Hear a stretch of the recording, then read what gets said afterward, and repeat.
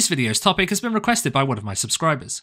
If there's a topic you'd like to see in the next video, just subscribe and leave me a comment. So in this one we're going to look at 3D trigonometry and Pythagoras.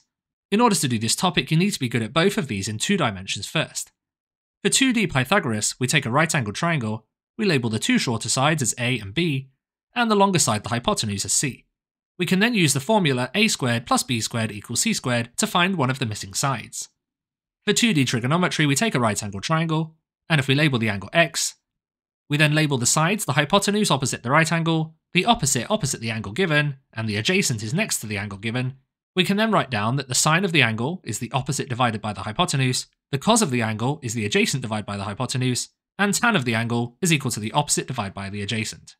If you aren't comfortable with either of these topics, I'd suggest you go and revise those first. I'll put some links in the video's description. For this topic, the most common shape in exam questions is a cuboid. We can label the vertices of this cuboid A, B, C, D, E, F, G, H. In all of the questions that we're going to look at in this video, we're going to need to find 2-dimensional right-angled triangles, and there are loads that you can find in this shape. Firstly, you could find a right-angled triangle that's on any of the faces. So if I connect up A to E, and then E to D, and then go back to A, we have a right-angled triangle on this front face here. We could draw a right-angled triangle on any of the faces. So if I connected A to B, and then across to D, and then back to A, there's now a right-angled triangle on the bottom face. We could even do one on the face on the side here, from C to G, G to D, and back to C, and there's a right-angled triangle here. Some of the right-angled triangles won't be on the outside faces of the shape. Sometimes they'll go through the shape. So for instance, if I connected B to F, and then F to D, and then back to B again, this would give me a right-angled triangle. But this one goes through the shape. You can see the right angle is down at B. You could also have one that starts at B, goes across to G, and then over to H, and back to B again. This one's much harder to see, but it is a right-angled triangle. The right angle is up here at G. When the triangle goes through the shape, rather than being on one of the outside faces, it's usually a more difficult question. Now let's have a look at some of the questions you may be asked. So if we label on some of the lengths here, we're going to start with some easier questions. Work out the length of DG. To work out the length of DG, the first thing to do is draw a line connecting D and G. Next, we're going to look for a right-angled triangle that involves that line. Since the line DG is just on this outside face here, it makes sense to choose this triangle, the triangle DCG. So the triangle DCG looks like this, and we have the length on the bottom from D to C, which is 3, and the height from C to G is 4. We're trying to find the length of DG here, which is the hypotenuse, so we can just use Pythagoras. So we could say that DG squared is 3 squared plus 4 squared. If you do 3 squared plus 4 squared, you end up with 25, so DG squared is 25. And then to get DG, you square root both sides, so DG would equal 5 centimeters. So that's that question done. DG is 5 centimeters. What about if we were asked to work out the length of AC to 1 decimal place? Once again, we start by just drawing the line from A to C. Now we look to see if we can find a right-angled triangle that involves that line. I can see one on the base of the cuboid here, the triangle ADC. So if I draw out triangle ADC, it looks like this, and we know the base is 10 and the height is 3. We're after the line AC, which is also the hypotenuse, so once again we use Pythagoras. So AC squared is 10 squared plus 3 squared. If you do 10 squared plus 3 squared, you get 109, so A squared is 109. And to find AC, you square root both sides, so AC will be the square root of 109. You'll need a calculator for this one, and you can tell because it says to give it to 1 decimal place. If you type this into your calculator, you'll find AC is this number here, and to round it to 1 decimal place, that would be 10.4 centimeters. Sometimes, rather than working out sides, we need to work out angles. So let's say we were asked to find the angle FCG. To find the angle FCG, we need to look at the triangle that involves F, C, and G. You can see we've already got FG and GC marked on, they're the sides of the cuboid, so we need to connect up from FC as well, and it's this triangle here. So if we draw out the triangle FCG, it looks like this, and looking at our cuboid, we can see from C to G is 4 centimeters, and we actually know from F to G as well, since that's the same as from A to D, so that's 10 centimeters. We need to try and find the angle FCG, that's the one in the bottom right, so I'm going to label that as X. Now this time we're going to use trigonometry rather than Pythagoras since it has an angle. To do this, we label up the sides. You can see the one opposite the angle is the 10 centimeters, so that's the opposite. The one that's next to the angle is the 4 centimeters, that's the adjacent. Since we've got the opposite and the adjacent, we're going to use tan. So we can write down that tan of the angle, so tan of X, is equal to the opposite, which is 10, divided by the adjacent, which is 4. In this one, we're trying to find the angle, so we're going to use inverse tan. 10 divided by 4 is just 2.5, so we could say that x is equal to inverse tan of 2.5. Type this into your calculator and you'll get this number here. This question has asked us to round it to one decimal place again, so 68.2 degrees. So in all of these questions so far, the key thing to do is to try and find the right-angled triangle that involves the information we've been asked for in the question. Sometimes the questions are a little bit more tricky though. Let's have a look at a harder one. So if we add some lengths to this cuboid here, and we're going to try and find the length of AG to one decimal place. AG is this line here. Notice this line isn't on one of the faces of the cuboid, it goes through the shape. So to find the right-angled triangle for this one, we're going to have a triangle that goes through the shape again. To show this triangle, I'm going to connect from A to C as well, and you can see that the triangle here goes through the shape, with the right angle in the bottom right corner at C. So if we draw out that triangle, it'll look like this, triangle ACG, and we know the length from C to G, that's 20 centimeters, but that's actually all the information we know. So if we're going to try and find AG using this triangle, we're going to need to find some more information first, for instance, the length from A to C. So how could we find the length from A to C? Well, to do this, we need to look at a different right-angled triangle first. The right-angled triangle we need is actually on the base of the cuboid, this one here, ADC. So if we draw out triangle ADC, it looks like this, and we know two of the lengths for this triangle, D to C is 8 centimeters and A to D is 9. We can use this information to find AC, which will allow us to find AG in the red triangle. So if we use Pythagoras to find the length of AC, we would say that AC squared is 8 squared plus 9 squared. If you do 8 squared plus 9 squared, you get 145. And then if you square root both sides, you'll find the value of AC is the square root of 145, which is this number here. So we've now found AC, we can return to the original red triangle, this one here. We know that AC is 12.04159 and so on. Now since we're going to use that number in a moment, we're not going to round it off. That's called premature rounding, where you round the number before you finish the question. A much safer thing to do here is rather than writing AC as 12.04 and so on, is we write it as square root 145. The reason this is safer is because square root 145 is the exact length of AC. Now we can go ahead and find AG by using Pythagoras once again on this triangle. To do this, we would say that AG squared is equal to 20 squared plus square root of 145 all squared, and if you type all of that into your calculator, you'll end up with AG squared equals 545. Now to find AG, just square root both sides, so AG will be the square root of 545, and if you type this into your calculator, you get this number here. The question wants the answer to one decimal place, and now that this is the end of the question, we can round the answer, so it's 23.3 centimeters. Sometimes the shape you're given in the question isn't a cuboid. It could be a triangular prism like this one here. For this question, we're going to work out the size of the angle between EC and the plane ABCD. So first of all, let's draw on the line EC, which is this line here, and what does it mean by the plane ABCD?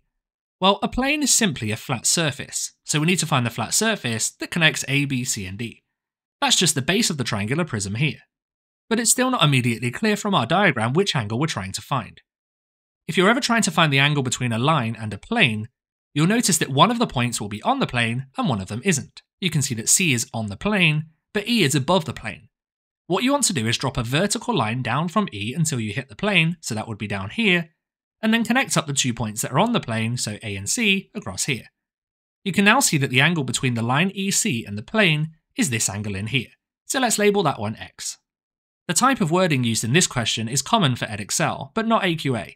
If it were an AQA question, it would probably just say work out the size of angle ACE. So now let's go and solve this question. If I look at the triangle ACE, I don't actually have any of the information for this triangle at all, so I'm going to need to work out at least 2 bits before I can return to it to find X. First of all, I'm going to look at the triangle that's on the front of the prism here.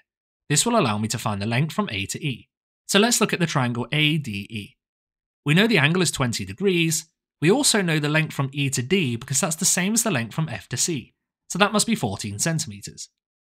We can now use trigonometry to find A to E. So let's label on, AE will be the opposite, and ED is the hypotenuse, and we don't need AD, that's the adjacent. So for this one we use the opposite and the hypotenuse, so we need to use sine. So we could say sine of the angle, so sine of 20, is equal to the opposite, which we don't know, so we'll just label that as EA, and divide this by the hypotenuse, which we do know, that's 14. If we multiply both sides by 14, we find that EA is equal to 14 sine 20, which if you type into your calculator gives you this number here. So now we found the length from E to A, we can add this information to the red triangle. so EA is 4.78 and so on. Now in order to find x, we still need more information from this triangle. We're going to try and find the length from E to C next. To do this, we're going to use the triangle from E to F to C. This is on the top face of the prism. So if we draw out this triangle, it looks like this. We know the length from F to C is 14, and we actually know the length from E to F, that's the same as from D to C, so that's 10. We can use Pythagoras to find the length from E to C. So if we do EC squared is 10 squared plus 14 squared. If you use your calculator for this, you'll find that EC squared is equal to 296. And then to get EC, we just square root both sides, so EC will be the square root of 296.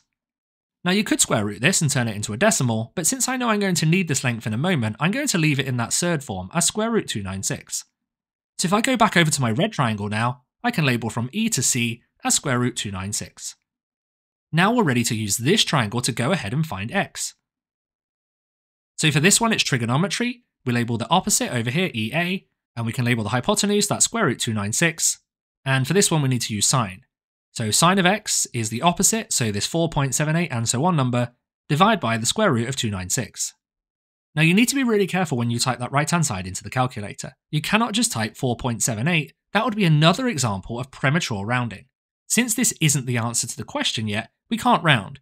So you need to make sure that you get that 4.78 back up on your calculator with all of the decimals after it. So we got the 4.78 and so on by doing 14 sine 20. So do 14 sine 20, and that number will be on your screen, divide that by the square root of 296, and you get this number here. If you did just use 4.78, then you may get a slightly different answer to the real answer. So now we can use inverse sine to find the answer to this angle. We do x equals inverse sine of this number here, which gives us the answer 16.2 when rounded to one decimal place. Another shape that you sometimes see in exam questions is a square-based pyramid. We may get a question that says ABCDE is a square-based pyramid, and we might be asked to work out the volume of the pyramid. To find the volume of a pyramid, you use the formula 1/3 times the base area times the perpendicular height. Now at the moment we don't know the perpendicular height, and we also don't know the base area, so we're going to need to go and find those first and then return to this formula later. Let's start by trying to find the perpendicular height, which would be from M to E. To do that, we need to use this triangle here. So if we take a closer look at this triangle, we want to find the length from M to E. This will be using trigonometry. So if we label up this triangle, the one opposite the 72, that's the opposite. The one opposite the right angle is the hypotenuse, and the other side is the adjacent. The perpendicular height is from M to E. That's the opposite, and we have the hypotenuse, so we're going to use sine. So sine of 72 will equal the opposite, which we don't know, so we can just call that ME, over the hypotenuse, which is 15. To get ME then, you multiply both sides by 15, so ME is 15 sine 72, which is this number here.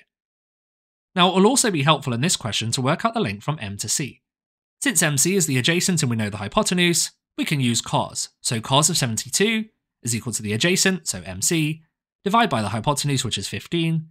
If you multiply both sides by 15, you find that MC is equal to 15 cos 72, which is this number here.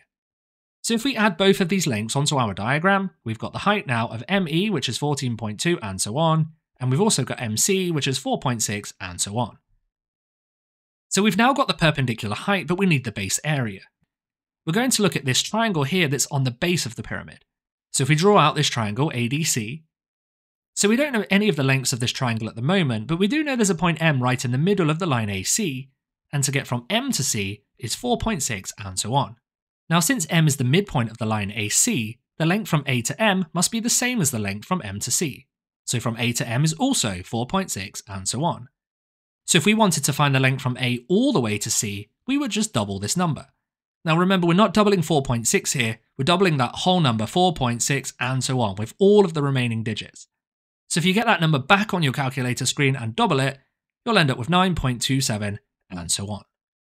Now this is where things get a little bit tricky. We want to find the length of AD and DC, and it doesn't look like we have enough information to find them since we only have one of the sides, but it is possible. This pyramid is a square-based pyramid. This means the length from A to D must be the same as the length from D to C, since the base of the pyramid is a square.